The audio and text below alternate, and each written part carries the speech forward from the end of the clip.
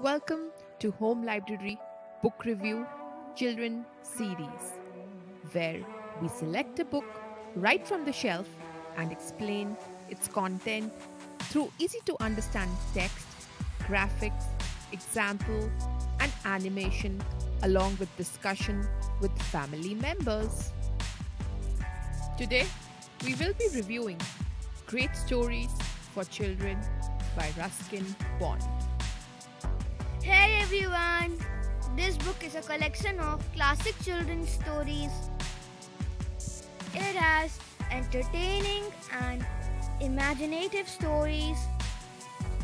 All stories are simple and heartwarming.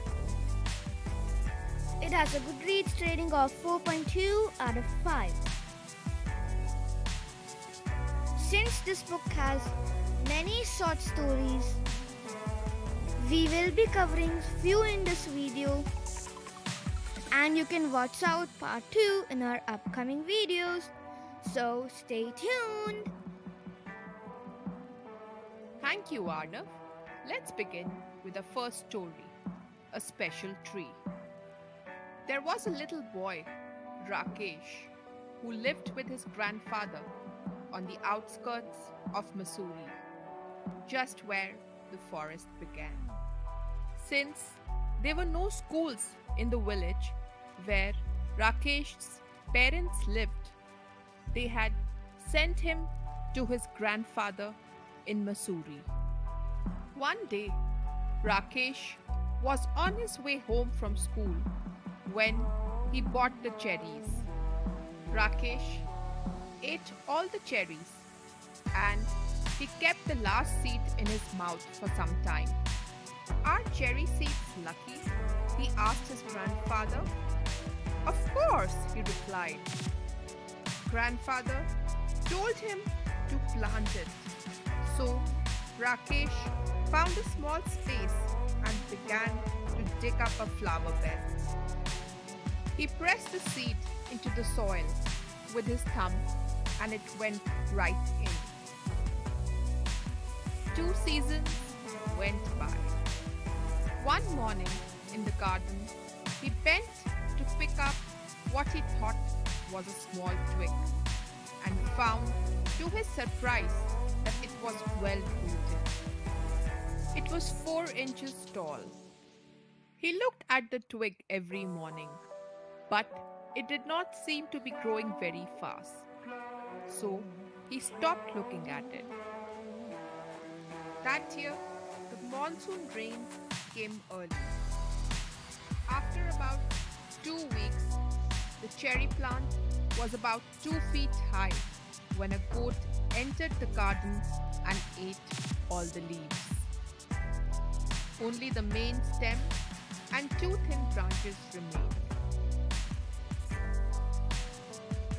Towards the end of rainy season, new leaves appeared on the tree.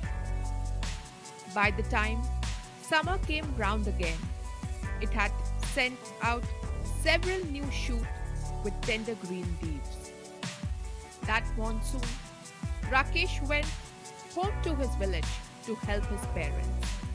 When he came back to grandfather's house at the end of rains, he saw that cherry tree had grown another foot. One day, he found bright green praying mantis on a branch. It was cherry tree's first visitor. The next visitor was a hairy caterpillar who started making a meal of the leaves. Rakesh removed it quickly. He said, "Come back when you're a butterfly." Winter came early. The cherry tree bent low with the weight of snow. Towards February, it was Rakesh's 9th birthday, and the cherry tree was as tall as him. One morning, grandfather gazed at the tree and called Rakesh quickly to see a pale pink blossom at the end of branch. The following year, there were more blossoms, and suddenly the tree was taller than Rakesh. In the cherry tree, the bees came to feed on the nectar. In the blossoms, and tiny birds pecked at the blossoms and broke them off. That summer, there were small cherries on the tree. "It's too sour," Rakesh said. "They should be better next year."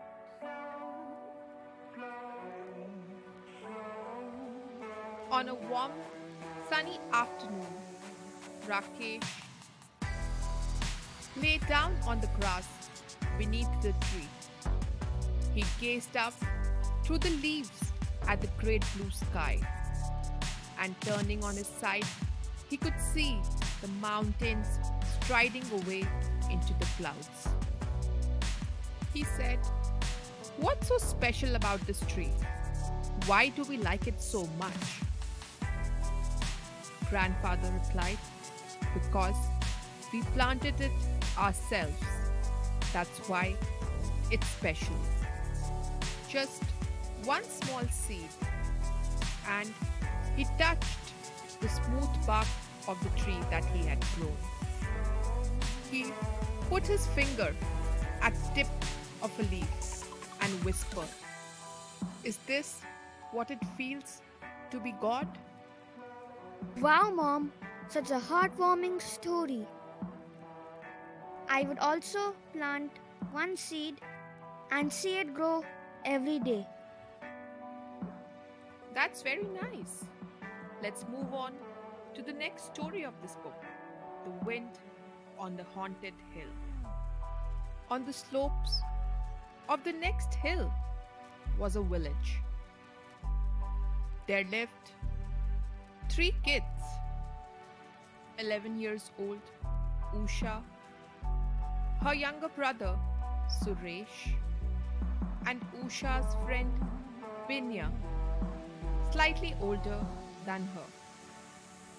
They sat down, sunbathing and staring across fields at the ruins on the haunted hill.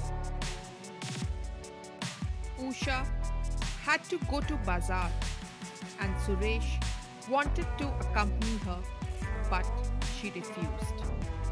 He said, "Won't you feel scared returning alone? There are ghosts on the haunted hill." She said, "I will return before dark. Ghosts don't appear during the day." Usha tells Suresh and Binya that her grandfather says that over 100 years ago, some Britishers lived on the hill. But the settlement was always being struck by lightning, so they moved away. Binya asked, "But if they left, why is the place visited by ghosts?" Usha replied, "Because grandfather says during a terrible storm, one of the houses was hit by lightning, and everyone in it was killed, even the children, a boy and his sister. Grandfather saw them playing there in the moonlight." Tell us more, Arnav. Usha set out for bazaar. She bought all her stuff and realized that dark clouds had gathered over the mountains. The wind had dropped, trees were still, sky had darkened, and a deep rumble echoed over the hills. First heavy drop of rain hit her cheek. She started running faster. Night had fallen. There was another flash of lightning. Usha remembered part of an old roof that would give some shelter. Usha placed her hands flat against a stone wall and moved sideways. hoping to reach sheltered corner. Suddenly, her hand touched something soft and she gave a startled cry. Her cry was answered by another half snarl, half screech as something leapt away.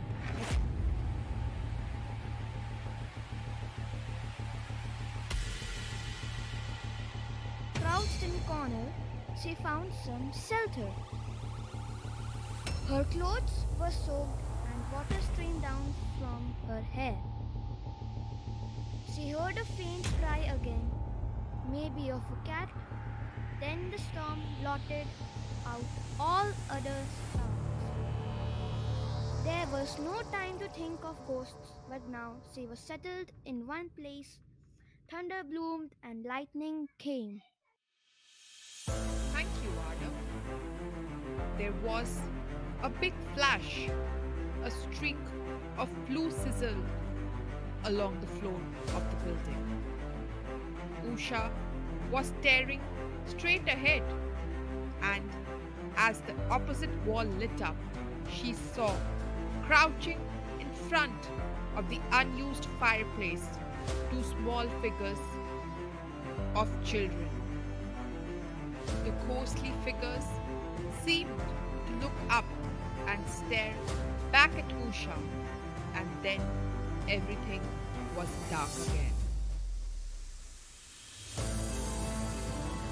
She had seen, without doubt, two ghosts on the other side of the room. She ran towards a big gap in the wall. She was halfway across when someone fell against her. Usha stumbled, got up, and again bumped into something. She gave a frightened scream. Someone else also screamed. And then there was a shout, a boy's shout, and Usha instantly recognized the voice. Suresh, Usha, Binya. They fell into each other's arms, so surprised and relieved that all they could do was laugh and giggle and repeat each other's name. Then Usha said, "I thought you were ghosts." Suresh also said, "We thought you were ghosts." They huddled together in the corner, chattering with excitement and relief. Suresh and Binya came looking for Usha when it grew dark. The storm continued, but they were not afraid now. After an hour, the rain stopped and they started heading back to their village. When they were some distance away, Usha looked back and said, "Can you see something behind the wall? It's like a hand waving." "Goodbye, goodbye," they heard voices. Who said goodbye? Or was it just the wind? What an imaginative story, Mom! Thank you for watching our video. Please like and subscribe. Also press on the bell notification button for more videos like these. Until next time, take care and bye!